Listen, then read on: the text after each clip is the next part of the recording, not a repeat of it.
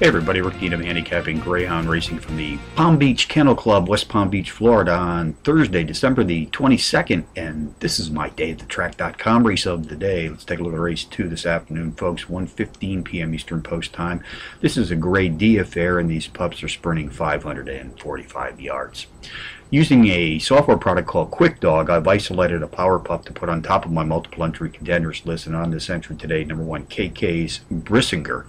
I'll make a win, place, and show wager. You also like to play the boxed exotics, the boxed gimmicks here at Palm Beach. So along with number 1 today, I'll be boxing number 7, Algoa Castaway, number 4, Doug Speedy, and a number 6, Nino's Mia Moon.